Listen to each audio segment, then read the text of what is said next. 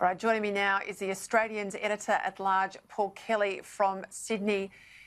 It's no mean feat for there to be administrators called into the Victorian branch of the ALP, particularly when they're in power, and they have a very powerful Premier. He would like to think it's nothing to do with him, Paul. What do you make of it all? This is an extraordinary situation, Peter. Victoria is the Labor stronghold. Victoria is the anchor sheet that really holds the Labor Party together. And what we've seen is the National Executive intervene to take over control of the Victorian branch. And this is essentially because the membership rights of 16,000 members are being suspended. The branch stacking rort is out of control. We've seen the Victorian Premier make that absolutely clear. So we've got this intervention. The fundamental question now, of course, is what this means for factional tension and rivalry, both inside the Victorian branch and in the broader issue of the Labor Party nationally. And it's idle to think that this won't inflame tensions between the left and right factions. Well, just unpick that for me a bit there, because people at home, I think, probably need to understand where Anthony Albanese sit, where Daniel Andrews sit in the factional wars, and obviously the power that the right, certainly when Stephen Conroy and Bill Shorten were more in the ascendancy, the power the right had in Victoria and the right vis-a-vis the right in New South Wales, because this is all very germane, given there'll be no pre-selections. People will be grandfathered now for the next 3 years. Doesn't that make the two leaders, by virtue of administrators, actually more powerful now than ever before? I think that's correct. I think the two leaders are more powerful than before, but I think the internal tensions will be greater than before. Now, Peter, there's an extraordinary contradiction here. Just think about what we've been told over the last 3 days. We've had the Victorian Premier, Dan Andrews, tell us that he can't guarantee the integrity of any of the membership roles of the Labor Party in Victoria in terms of pre-selection. In other words, the rort is right through the party. Yet on the other hand, we're told that he is shocked. Everybody is shocked. They had no idea that all this was going on. So the rot is right through the party, but nobody knew anything about it. Well, I mean, frankly, you'd need to call in the Faulty Towers team to come to grips with this farce. So why does he get away with it though, Paul? I've got to jump in there because I say the same thing. I call BS on this. I've been in political parties for 16 plus years. I call BS on this. So why does he get away with it? Why does he get to stand up there in a press conference as he did today and basically pretend that he's just discovered this cancer in the party, a party that he was an absolute insider as the Assistant General Secretary in Victoria and now has led for a decade? Well, we'll see what happens, Peter, but I mean, clearly there's an awful lot more to come out in this story, and hopefully it will come out over the following days, weeks and months. But what we've been told so far is clearly a nonsense, and the extent of the contradiction that I just outlined cannot be ignored. Now, I think the critical question for Anthony Albanese and his national leadership is whether or not factionalism in the Labor Party is going to become a more pressing and a more open and public issue over the course of the next couple of years. One of Bill Shorten's successes as Labor leader was that he could manage the factions and he contained factionalism. It'll be a very significant challenge for Anthony Albanese to do the same.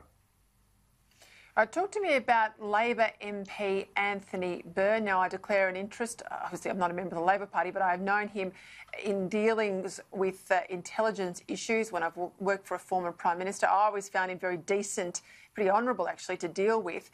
There's been talk that he's compromised now because of his position on this Intelligence Committee. He's the Deputy Chair. Andrew Hastie's on the show a bit later on. He's the Chairman.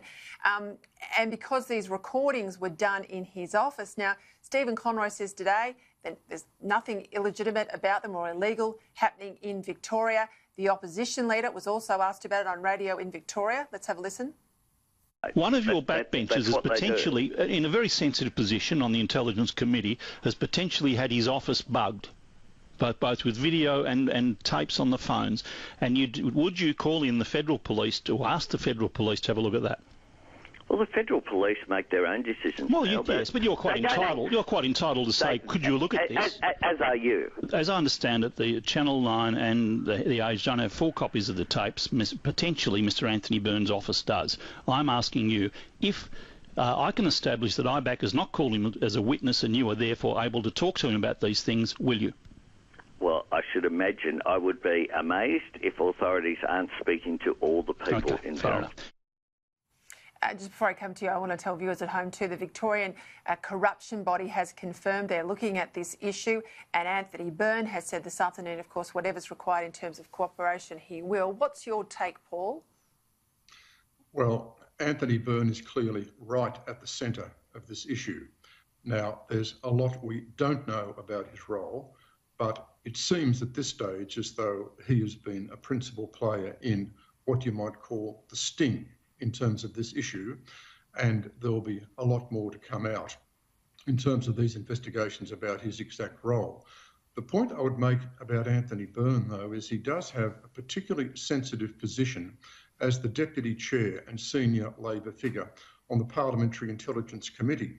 Now, the government has significant confidence in Anthony Byrne as the senior Labor figure on that committee, and Andrew Hastie, as the chair of that committee, has a close working relationship with Anthony Byrne and has a high opinion of his integrity.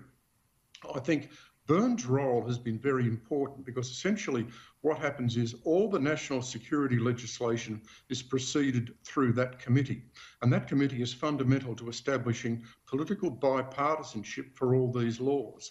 I think the role of both Andrew Hastie and Anthony Byrne in that sense has been really important in terms of the national interest and in terms of the Parliament.